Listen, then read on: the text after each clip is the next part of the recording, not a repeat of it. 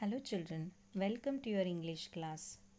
In our earlier video we have seen that Babli was trying to finish her work quickly before sunset. There were 6 young children playing nearby. They chased means they ran after each other, shouting and screaming. Sometimes they ran around a wooden vegetable cart with wheels. When they got tired of chasing each other, they climbed onto the cart and started jumping and dancing on it. The cart was standing on a sandy slope.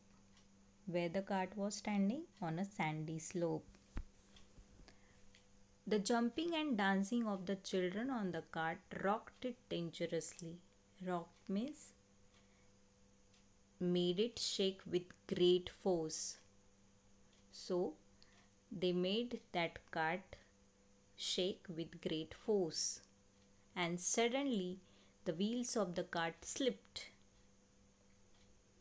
The cart with the 6 children still on it started rolling down the slope towards the river. The cart fell into the water with a loud thud. And then what happened? The cart fell into the water with a loud thud. Thud means what? The sound made when a heavy object hit something else. So there was a sound which made when a heavy object means that cart hits something else. So that is the third. The children started screaming with fear. And at that time the children started screaming because they did not know how to swim. And they scared, they afraid of it. So they screaming. The children started screaming with fear. Now your difficult words. Drowning means dying underwater because you cannot breathe. Banks, the side of a river and the land near it. Where the Babli lives? Yes, on the banks of the Ganga.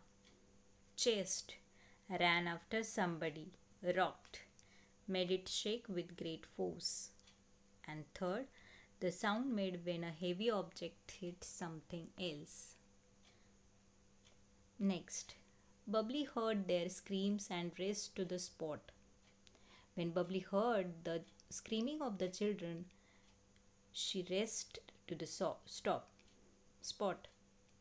Many grown-up people quickly gathered on the bank of the river, but no one tried to save the drowning children. So many grown-up people, many big people quickly gathered there, but no one tried to save the drowning children. It was Babli who jumped into the river and brought 2 children back safely to the bank. It was Babli. No one tried to save the drowning, but Babli tried to save them, so that Babli jumped into the river and brought 2 children back safely to the bank.